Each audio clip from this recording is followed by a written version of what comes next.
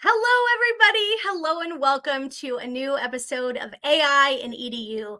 Today, we're talking with women leaders as they share their stories. My name is Ann Cosma. I'm an educator innovation lead at Microsoft on the learning team, and I am thrilled to have you joining us today as I host this truly inspiring session as part of our celebration of Women's History Month. Today, we're exploring the vast possibilities of AI and also meeting some incredible women who are leading the way in this field. Our guests, Becky Keene and Dr. Sabba Quidwai, are visionary thought leaders who have harnessed the power of AI to transform educational practices. They are empowering others who are beginning their own AI explorations. And these two women are inspiring the next generation of innovators. As we delve into their journeys, we're going to uncover the skills that led to their success, learn about maybe some challenges they've overcome and the barriers they've broken through. And this event is more than just a conversation. We want it to be interactive too. So please engage. Use the chat. Ask Sabba and Becky your questions, or let us know your insights or your own aha moments, and share your own journey with AI. And if you wish, please share on social too. We would love to get connected and keep the conversation going. Give a shout out to your school district. Be sure to tag us using @MicrosoftFlip and connect with our guests too. So for folks listening in, whether you are a student eager to learn about artificial intelligence, or you're an educator looking to inspire your class, or one who is simply curious about the future of technology, you are in the right place. It's time to discover how AI can not only transform our world, but also how we can inspire and empower women to lead the charge. Thank you for being here. Let's get started. So, friends, our first guest believes that cultures of innovation begin with a culture of empathy. And her journey took her from being a high school teacher to an education executive at Apple. Dr. Sabba Quidwai now works with organizations to design schools that give young people the mindset and the skills to thrive in workplaces and as global citizens. You might know Sabba from her podcast, Designing Schools, or her 2020 documentary about using design thinking to prepare for a world with AI. Please help me welcome Dr. Sabba Quidwai. Hello, hello. Hi, friend. I am so excited to be here. Listen, we're thrilled to have you. I cannot wait for you to share your insight, your expertise, your innovative ideas. It is an honor to have you, Sabba. Thank you so much for joining us. Thank you. Awesome. So we're going to introduce our next guest and we'll bring you right back. Okay, don't go too far. Next up, I want to welcome another visionary leader. Becky Keene is the director of Insight to Execution, a phenomenal organization empowering teachers through tech integration, professional development. And Becky is one of the authors of Sail the Seven Seas with Microsoft Education. Becky, it's stories from around the world to transform and inspire classrooms, and I love that. I know you're a global speaker, a rogue educator, and someone who is passionate about play and game-based learning too. Welcome, Becky. We're so glad to have you here. Thanks, Anne. It's an honor to join the conversation today. I mean, I'm pinching myself to have you both here as my guests and sharing. I can't wait for you to share what's in your head and your heart all about the transformative power of AI. Thank you for being here. Awesome. All right. Well, let's get Sabba back up because I feel so lucky, friends. I have this incredible privilege of hosting you today. And you're both dear friends from many, many years, but also colleagues in the field of technology and women in tech who I respect and admire. And this is Women's History Month. I know many classrooms are tuning in. Folks are watching or will watch on demand, and everybody has had some sort of woman who has influenced their life. I want to start the conversation by asking, who is somebody you admire, or a woman perhaps who's influenced you personally or professionally? Becky, why don't you start? Well, there were so many to choose from, and I'm thankful that you prepped this question with us ahead of time so I could think about it. But someone I'm currently looking up to is Amanda Bickerstaff, and she has launched this Women in AI community on Slack. Last I saw, it was over 700 women in 20 time zones. And everyone that's a part of that group has been so uplifting, respectful, really digging into hard conversations with a woman's voice that is very strategic and intentional. And I just appreciate her because she is there championing innovation and best practices, but also uplifting women in this growing community. Oh, I love hearing that. Thank you, Becky, for sharing. Sabba, I'm curious, who's the influence in your life? These days, I'd have to say it's Dr. Fei Li. And one of the things that really, really, really inspires me about her is her story because she shares, like, if you don't know her, she's like, like the reason we have so much of the AI technology that we do today. But she literally credits all of her success and the beginning of her journey to her math teacher in high school. But the struggles that she shares, like today, you would look at her like she's so brilliant. You would never imagine that somebody like her went through so many of the struggles that we see today's kids go through and the difference that a teacher can make. And so every time I like think about her and her story, it just really humanizes not only sort of technology, but also how we should approach each other and just like who matters, why people matter, and the interactions that we have with each other. And so her story is just, it just really, really, really inspires me to stay grounded and focus on why, education and teachers and our industry like really, really matters and the impact we can have.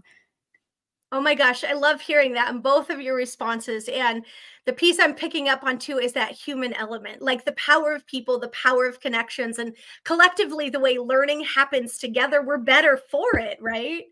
So y'all know I had to do this. I had to go and ask Copilot, what are the top 10 most inspiring quotes to share during Women's History Month? So folks listening in, we have a very quick video. We're going to play it right now.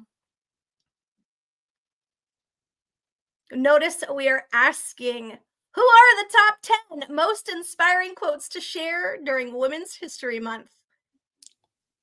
And that return, you see, right? A thought partner right along with you with the power of AI. I love thinking through this with Copilot, but I also love hearing the human responses. Thank you, Sabba and Kidwai. Thank you, Becky Keene. Appreciate so much. Let's go ahead and hop back on screen. So just that quick demo, right? The power of like Copilot or an AI as a thought partner. And y'all, I want to jump right into this because that was just a quick example of getting some information or finding a source of inspiration. But Sabba, I know you passionately believe a culture of innovation begins with a culture of empathy. So I want to start off the first question and asking you, how do you use AI for personal or professional work?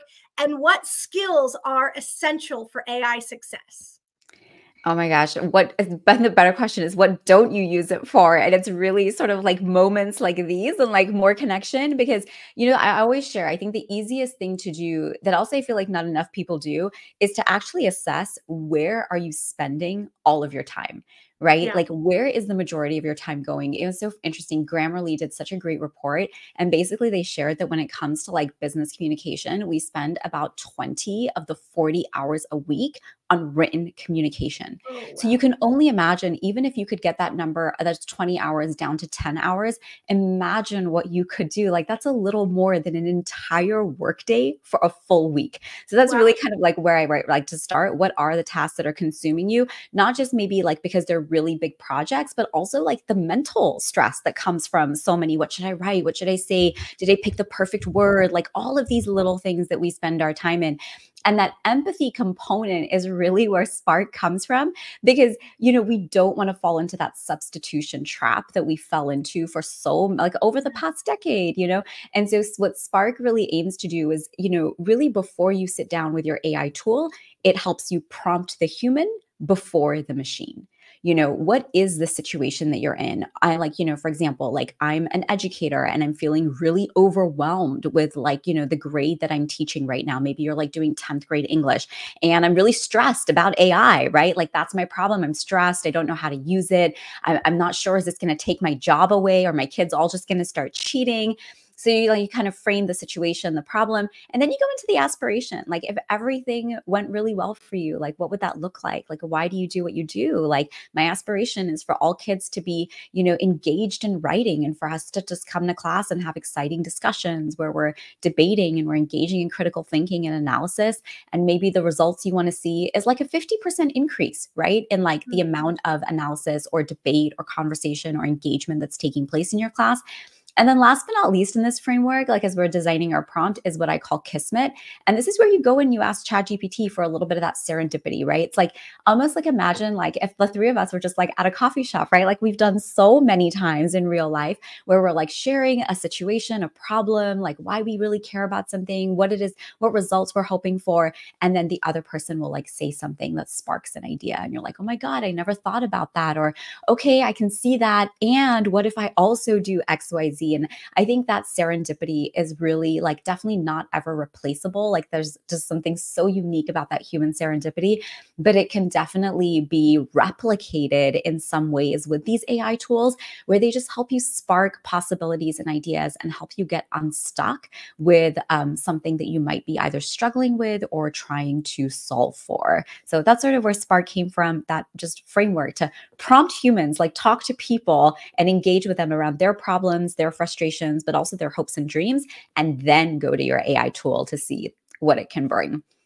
I love that so much. And that idea of the framework, I think everybody's sort of like, hey, prompt engineering and the way that you prompt the AI to respond, that is a critical piece. And so it was so awesome to get to hear you share about this framework. Of course, folks can find that framework or dig into it, I know, on your website a little bit deeper. But getting to hear you talk about it like that, I mean, that's awesome. And that Kismet piece, like there's this beautiful opportunity waiting to unfold, right? All right, Becky, I know you're literally like speaking all over the world about Microsoft Copilot, and I want to know your response here too. I can't wait to hear, how do you use AI for personal or professional work, and what are some of those skills that you think are essential for AI success? So I agree with Sabba. What are we not using it for?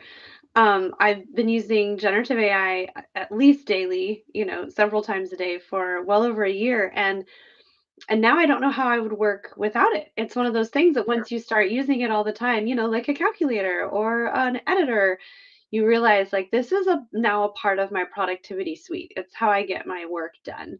And one thing that I've noticed that I'll share is that I am a concise communicator and writer, and that doesn't work for everyone. And so using Copilot to kind of levity my content and add some adjectives, and I'll use the word soften even, has been really well received by some of the people in my space. I'm having it help write communications, newsletters, and I'm actually getting positive feedback around, oh, I loved the intro to the newsletter, it made me feel good in my heart. And I'm like, that's awesome, because it's not how I would naturally communicate. And so it's allowing me to actually reach different groups of people in new ways. So I put together this graphic on Copilot because one of my heart's desires in this world of generative AI is for people to help understand that Copilot and the other generative AI tools that are available are not just there to help regurgitate information that already exists. They really are there to help us level up.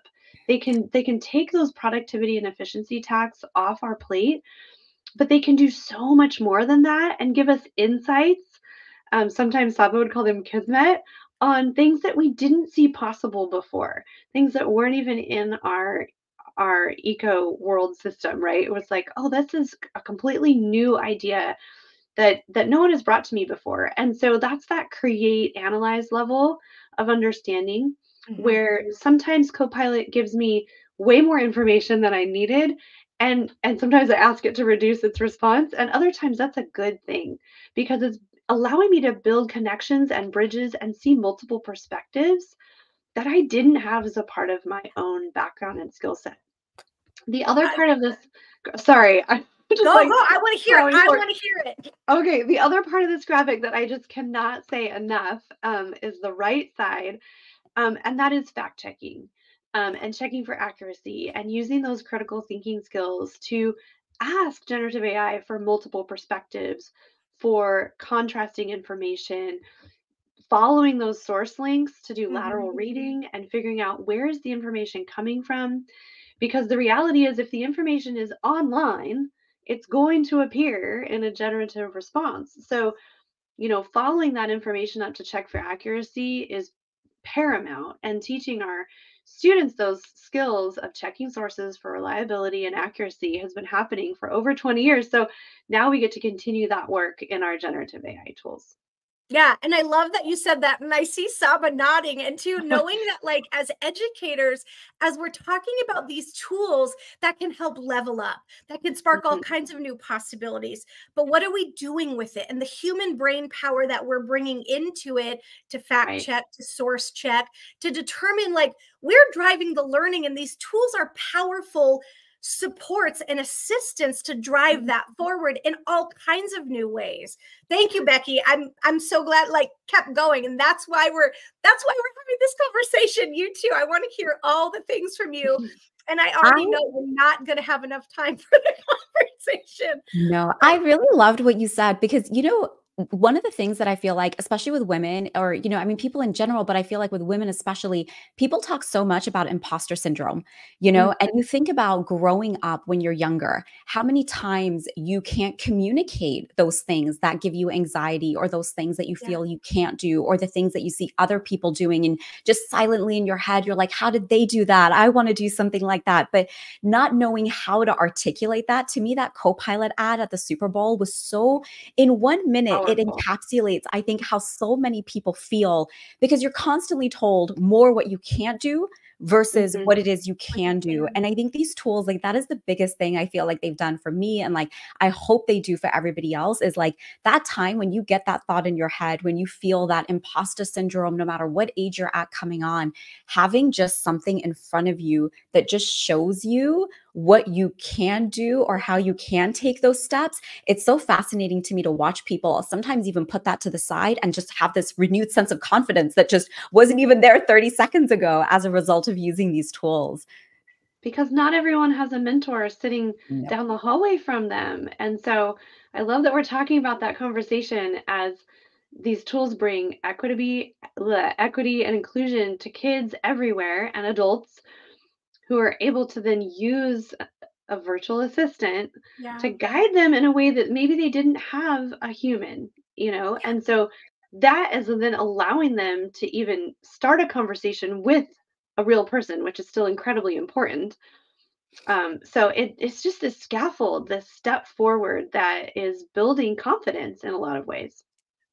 So I want to ask then, speaking of like stepping forward and scaffolding, like we have an educator comment already from Instagram, and I want to weave it into this question because I'm curious about like the current and the emerging trends that you're seeing with AI in education. And I want to know what you're excited about. But this educator is asking about project-based learning activities. And this is typical like for high school students.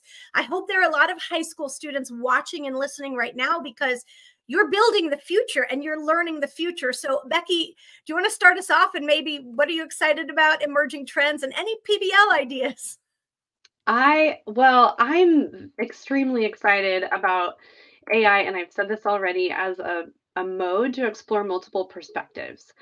I think that it's really exciting. So I don't know what content this teacher is teaching or where in the world this teacher is joining from, but if you have an opportunity in the history of your country, for example, that there was a conflict, your students can be asking Copilot to present a case from either side of that conflict, from maybe an elderly person in the region or from a young person in the region, giving those multiple perspectives of something that happened in history, pulling from primary sources. We can lateral read from Copilot and giving us an opportunity to understand really what happened from those differing viewpoints, I think is an incredibly exciting activity. And then for students to be able to synthesize and present those multiple perspectives in a cohesive package, maybe that allows them to become change makers, to be reaching out to their community with information about something that happened in the past and a way that they're looking forward to the future to not regenerate those same problems again.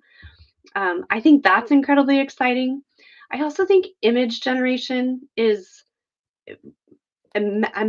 unimaginably powerful. I'm stumbling over that word because of the power of visual storytelling and the opportunity that these students have to create imagery to support ideas that didn't previously exist.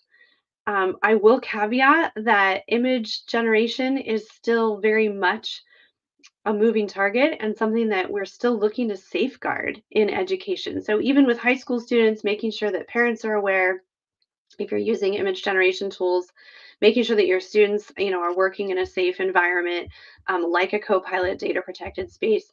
But I think the way that students are able to then use those images to show their stories, to show their understanding, and to empower their presentations is incredibly exciting.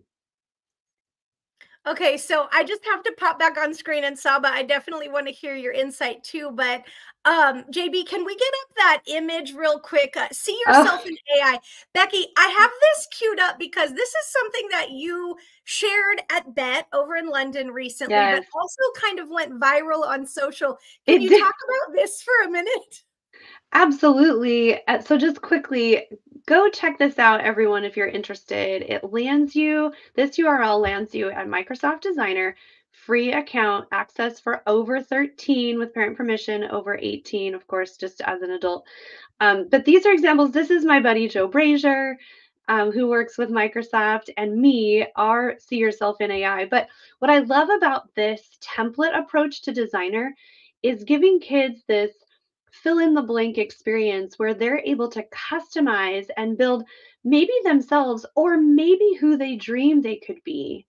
And that's powerful as well. So go try this out, have fun with it. Please feel free to share on social and tag us. Oh my gosh, yeah. And Saba, I have to ask about the emerging trends, like your take on what are you so excited about AI in education right now? Oh my God, so many things. You know what I've really noticed an interesting thing, I'll talk very specifically in this one about skills in terms of the emerging trends we're seeing, is I'm noticing we are like so many groups that we typically follow, right? Like LinkedIn top trending skills, World Economic Forum top trending skills.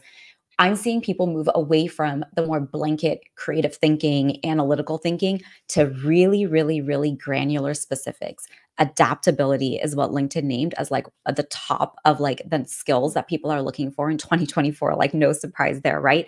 But the other one that I thought was really interesting was the World Economic Forum just did one. And so many of them were character traits, integrity. Like, it was so fascinating. 78% of CEOs, they said, of everyone they surveyed, said that integrity was like the number one skill they were looking for in people.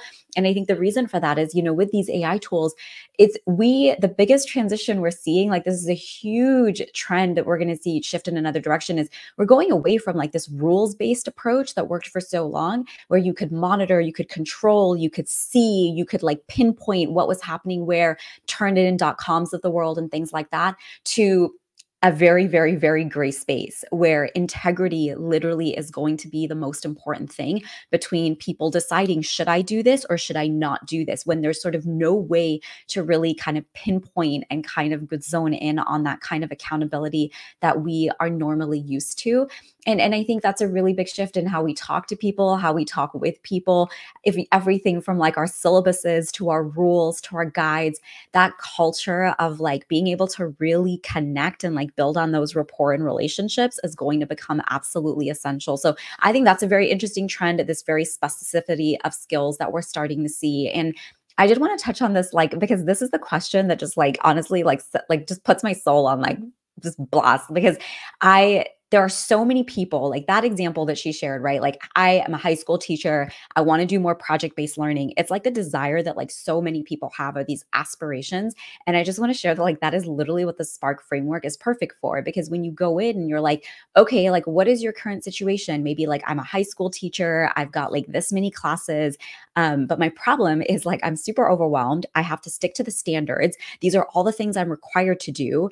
But my aspiration is I want to be more fun. I want to do projects with my kids. I want to have them engage, like Becky shared, in like real world issues and things like that. I just want a 3-day lesson. I've got 50 minutes per period. What might that look like? And the way that we can take just that entire thing that's in our head, frame it up as a prompt, and get that response. That is your initial trigger for being able to be like, oh my God, okay, yeah, I like that idea. Okay, that wouldn't work for us, but let me keep prompting. Could we do this? Oh, what about this idea? And once you're in a place where you've kind of like got that alignment down, being able to be like, all right, great, build out this lesson plan. I want to share it with my other colleagues. Like, how could I share this out with them? And then also thinking about like a lot of people I notice like sometimes stop the conversation. Like you can keep going. Like if there was ever a time to be super demanding, like this is it, like sky's the limit with what you can ask for. I need a rubric to go with this so that students can self-assess. I need some directions for giving kids strategies on how to work together in groups and manage projects together.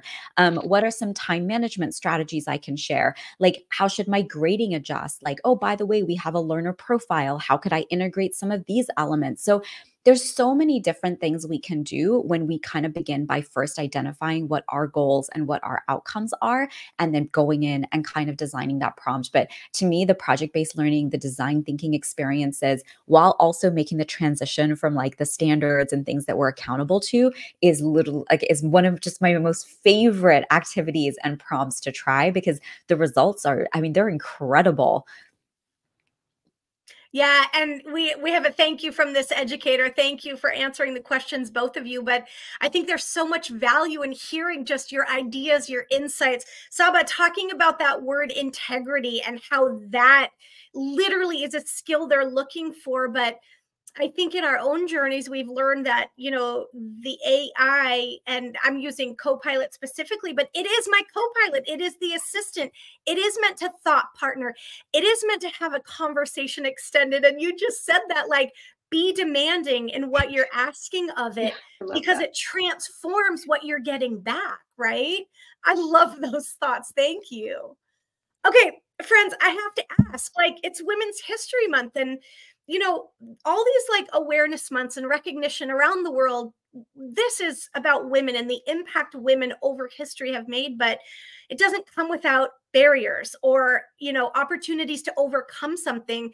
So I'm curious, and I kind of want to mix two questions together and ask about opportunities and barriers you've faced in your career, but also for young women and people who are interested in pursuing careers in technology or specifically AI, like insights or encouragement for the young people. So I guess this is a reflective and a forward thinking question. And Sabba, I don't know if you want to jump into this one first. Oh, sure. I would say, first of all, for opportunity, the one thing I always think about. So, what's so interesting, I find like when I reflect back on my journey, is I graduated as a student during like what I would consider to be like our last big inflection point, which was like the iPhone, like mobility. Like, I mean, it changed everyone's lives. Like, there's nothing that you don't do today that isn't impacted by mobility, the App Store, and all of these things that are such normal, streamlined technologies. And at that time, I remember I was the total opposite of who I am now, but I'm the same person.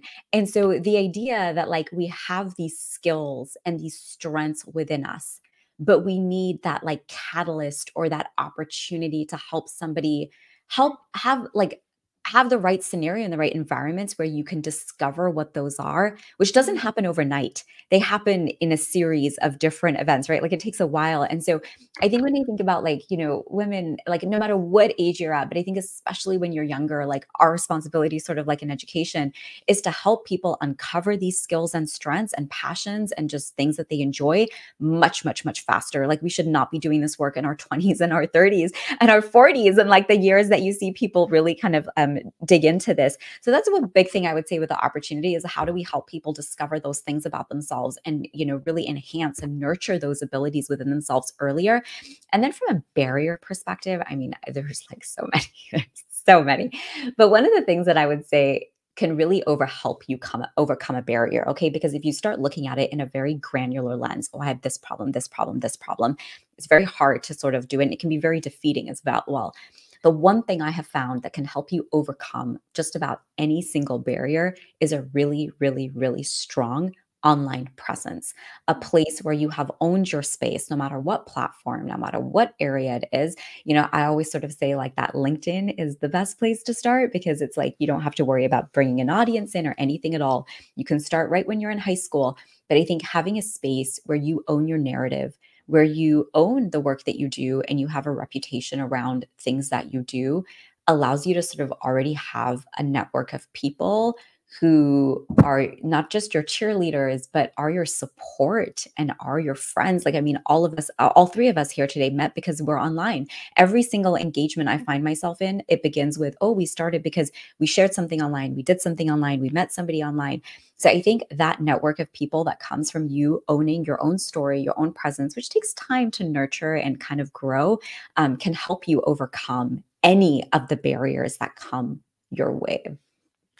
And Sabba, that's something that I know and love and respect so much about you is how you have advocated for positive online, like a presence, and own your brand and who are you and what do you believe in and what do you stand for and what are you building and creating. And I have heard that narrative and that example and inspiration from you for years. And it is something that is so fabulously consistent in your message. So thank you for sharing that. And all the young people out there listening in, like, you own your story and let the world know your story in the most positive ways. And I'm going to pull on that word integrity again too, because these are the skills that future workplace, your future boss is looking for. That's such a dynamic answer. Thank you for sharing. And Becky, I'm so curious too about that mix of overcoming and the barriers you faced, and then the encouragement and word for the young people listening. And I'd love to hear from you.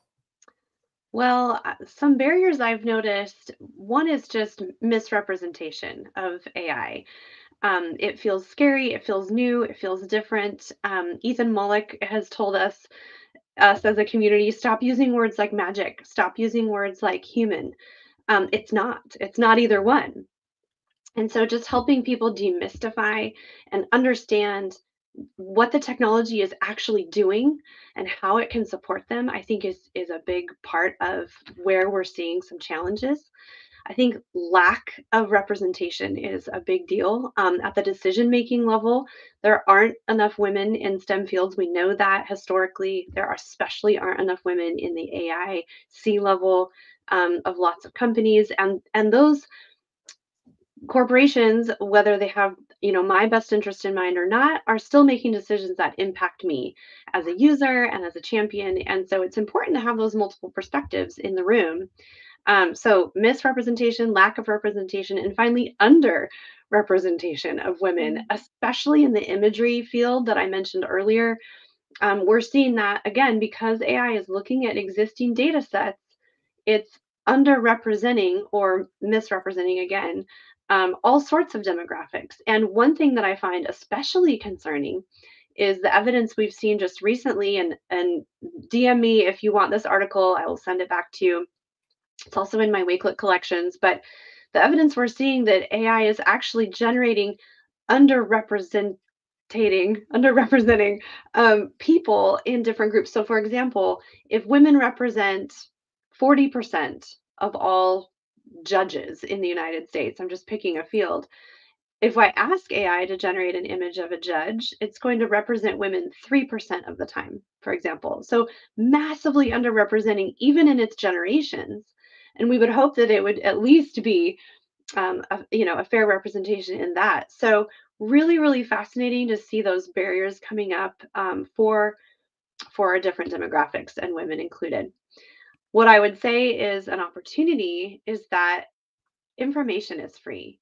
We now are working and living in a space where over and over we find that people can learn at huge levels.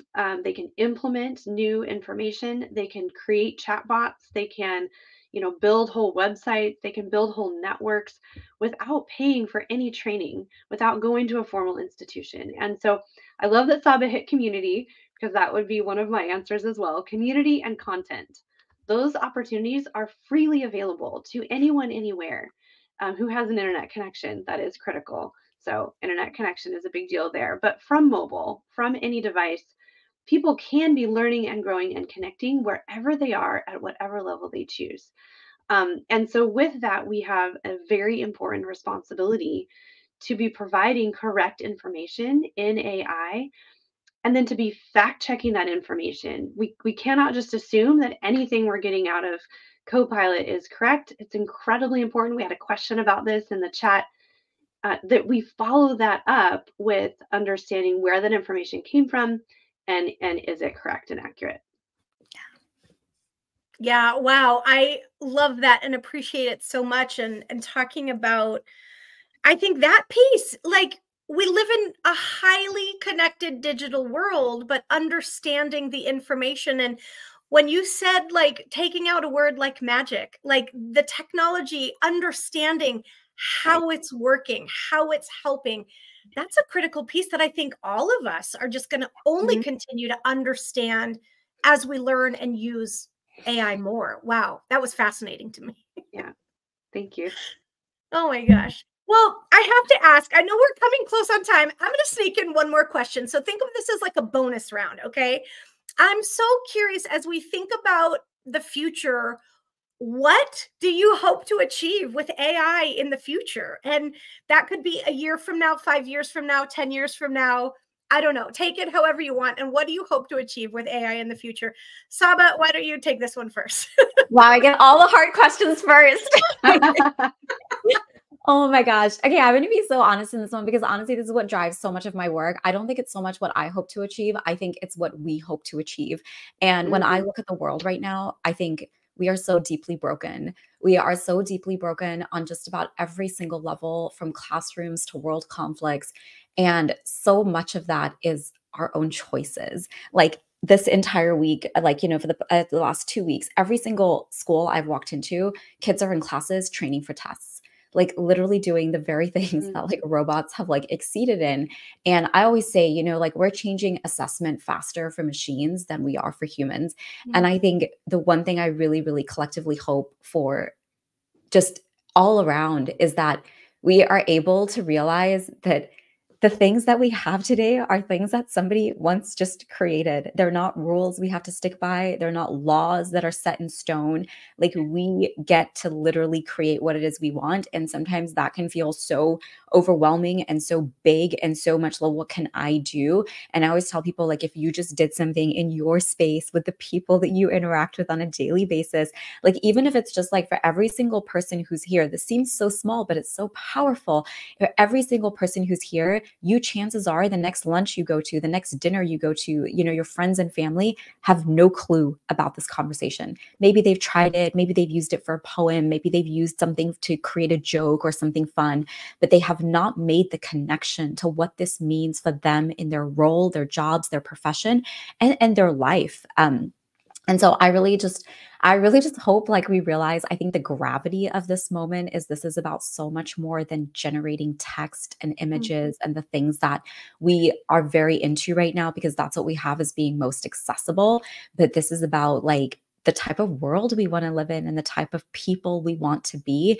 Like I said, at a time when you can't really pinpoint who did what, who did things where, whether it's like, the images we're seeing of Taylor Swift, like, there's so many things we have not worked on for so long that now to have to like compensate for that, like, last 20 years all in like the next 1 to 2 years is not going to be easy by any means. But I think people stepping up to say, I want a different way. I'm not going to do another year of my kids spending 2 months in classrooms prepping for tests, because it's going to get them nowhere. And so we need a different way, and we need people to come together in their communities to advocate for a different way forward, so that we do not create an insane economic and social divide. Yeah, Sabba, thank you for sharing that. I appreciate coming together for a way forward. And that answer was, I mean, brilliant, poignant, powerful, but also gives me hope for all the young people listening in. Like, the new skills they're learning and gaining and building forward, so that the future can be better for everybody. Thank you for sharing that perspective. Becky, I want to know, like, dreaming about the future, or what can you or we collectively, however you want to answer it, your excitement about the future with AI? Well, two two things I would love to say. And of course, it's going to piggyback on what Sabba said, because we often are talking about and advocating for a lot of the same things. But one of my hopes is that my voice can help teachers see the possibilities, that we can move from a space where we're so excited to generate another worksheet or another quiz or another writing assignment, that we can move into a space where we understand the power of what's possible and give teachers permission to leave some of those didactic, mind-numbing activities behind and allow students to move forward with what will be things that they're excited about in their own futures. And being able to connect those things with the standards they're required to meet, as Sabba pointed out earlier, is incredibly important to me. And so just being an advocate and a champion is something that I have committed to for a very long time with 21st century learning design and transformational classrooms and those types of things. And I think AI is one of the most exciting things I've seen to be able to do that since we integrated the internet into classrooms. And so very exciting for me. I'm full of hope, and that's something teachers can do tomorrow. Even if their school system is blocking, filtering, editing, there are all sorts of tools that teachers can use to kind of level up and help open things up for students. And so to wrap that up, what I would love to see, I will tell a story about a young woman in my life who happens to share my DNA. I was driving with my daughter, who's 13, in the car the other day, and she had finished playing a daily puzzle on her phone in an app. And she was like, man, I wish I could practice more of these. And I didn't say a word, but she thought about it for about 10 seconds. And then she went, oh, I could just build one with Copilot, couldn't I? She pulled back out her phone, started asking Copilot to build her another version of the same game. And within like a 5-minute drive through iterative prompting, refining her prompting, she was able to get Copilot to emulate the game she was playing. And that's, I think she's brilliant, but that's not because she's brilliant. It's because the tool was available, ubiquitous, and accessible. And so I just have this hope in education that we can get there for all kids everywhere, where they're empowered to just do what needs to be done. And that type of learning is something that will impact her far greater than, a quiz about the state capitals. So that's my hope, is that I can use my voice to help empower another generation. Okay, wow. I mean, both of you, the responses blew like me away, but Becky, hearing you just say now, like doing this for all kids everywhere, like that is something as Truly. Educators we all want. And I just keep coming back to, and knowing both of you and listening to your responses, like I'm so honored to have had you both join us today and share your insights, share your expertise, and share your, the learning journeys, but also your hopes for the future. It's been so powerful. And I don't want this conversation to end, so I'm just putting it out there. Let's have a part 2 somewhere in the future. I'd love to have you both back. But I just want to say thank you. Thank you for sharing. It's been an honor to have you. And I have to ask before we go, how can folks keep learning with and from you? We have your websites we're going to share, so let's get that up. Becky, let us know, how can folks keep learning with and from you? My website is a great landing point because it links to, if you scroll like partway past the photo, every social media platform. So just feel free, right, to connect with me at any of those places, or just subscribe. I put out a newsletter. I put out different things. Just today, I launched a Play AI Build Challenge. People can join that, where we're going to be actually competing like esports with prompting in the month of April. So come join me on that. That'll be really fun. So yeah, my website's a great landing place. I always joke my name is uncommon enough where if you just do a web search for me, I'll come up. So yeah. That's awesome. Thank you, Becky. Folks, get connected. You can find her at beckykeene.com. Yep. Thank you. Sabba, we have your website too. Let us know how folks can stay in touch. Aw, right there at the top right. I always say, like, it's like a choose your own adventure, whatever kind of Right. platform you enjoy consuming on, we're on all of them. We do have a quiz if you scroll down. It's like one of my favorite things that we just added to the site, where there's so many people who are like, what's my next step? What can I do? They're not entirely sure how to get there. And I believe it's the next little header that's there. We have a quiz you can take. It gives you 3 steps, places you, kind of does a full assessment of your current AI skill set and where you're at, and gives you a little roadmap for how you can move forward heading into the future. But I also want to give you a huge shout out, Anne, because I've just, Yes. I've known you for like over a decade now. And I think, because every single part of our conversation today goes back to one thing, and that is I would never be doing what I'm doing today if it wasn't for people like you and like people like Becky. And so I just want to give you a huge shout out, because your energy and enthusiasm, and this is such an important thing, I think, for everyone to have in mind as you navigate change, because it can be overwhelming. There's like so many barriers, but people with like your energy and your enthusiasm, like you can feel it even if you're not speaking to them, just in the tweet and the way they communicate and the way they write. There's so many ways to connect emotionally with people beyond just like face to face. And you are like one of the people that just like consistently brings this energy to every single place you go. And so I'm so grateful to have you in my life, and to, just be able to have these ongoing opportunities because of literally being able to connect with people online. I hope that's the biggest thing that people take away from today. Thank you so much. And I mean, I'm looking at the two of your faces on screen, and I feel so thankful that like our personal and professional journeys, they are literally years. Sabba, you and I are coming up on 10 years of being connected. Becky, we're not at 10 years yet, but we're definitely over 5. Yeah. And that to me speaks to not only a better together approach to learning, but we're lifelong learners, and it's a journey and seasons. The flux of all of the overlap of community is this beautiful journey. And I love having these conversations with educators and folks listening in today. Whether you're live, thank you for being here, or whether you're finding it in the future, like we're learning together, no matter what age we are. But also as educators, our heart is to help develop our students for the future, right? I used to tell my first graders, you're going to make the decisions. You're going to make the laws. You're going to be the doctors. You're going to be the people working that I engage with when I'm a little old lady. So I want you to build your brain power. And no matter what age, I thank you both for this conversation and getting to hear from the two of you. It's been phenomenal. And I'm going to start planning part 2. So get ready. Oh my gosh. This has been amazing. I respect you both so much. So I appreciate the conversation, and I'm so glad we could share these messages with the world.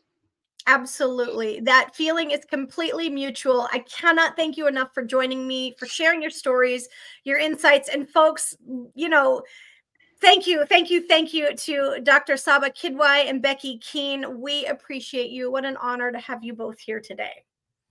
Thank you. All right. Thank you. And folks, as we get ready to wrap this event, wow, I mean, my mind is tingling in the best way. I have to wrap this up by sharing a few resources. And Microsoft has these available for you and your community. We are here to help you, to help your students make deeper and more personal learning connections, especially with history now as we celebrate Women's History Month and celebrating the extraordinary achievements of women, but the next generation of leaders as well.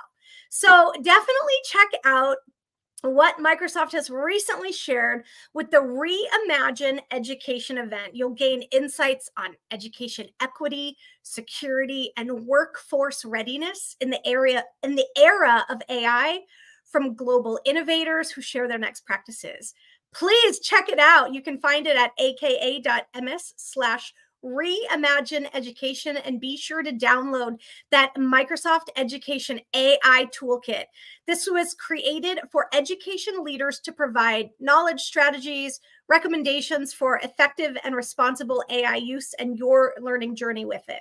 So you'll learn about those AI solutions from Microsoft that enhance your outcomes, boost efficiency, make education organizations more secure, accessible, and inclusive. Please check it out, aka.ms/Reimagine Education. And folks, I know one of our guests, Becky, helped author some of these. These are incredible Microsoft Learn courses. It's a series of educator-centered trainings to help you learn how to use AI. So whether you're just getting started or you're digging deeper in your own AI learning journey, please see these. They're a phenomenal resource. You'll find various offerings like equip and support learners with AI tools from Microsoft, or even how to enhance teaching and learning with Microsoft Copilot. And you can find all of those at aka.ms/AI in education.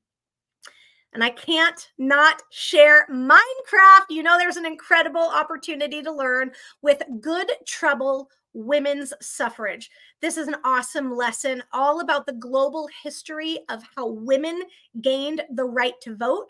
You can find this resource and so many more Minecraft resources at education.microsoft.net.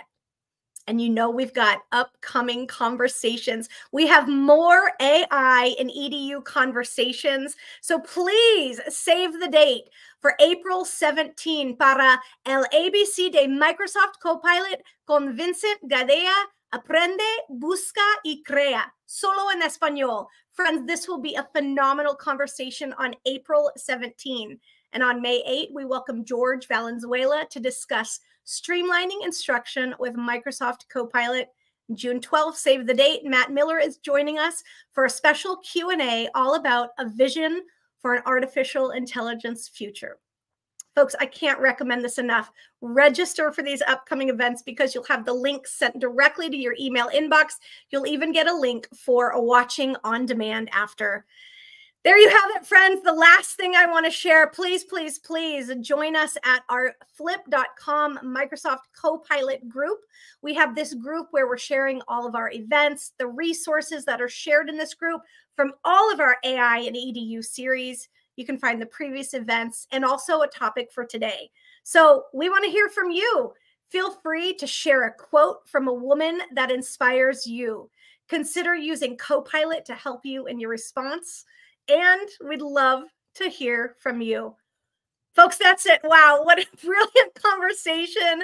Thank you so much for sticking around and listening in. Thank you again to Dr. Sabba Quidwai and Becky Keene, our esteemed guests, for sharing their insights, their expertise, their thought leadership, and their hopes for future and what it might look like with AI.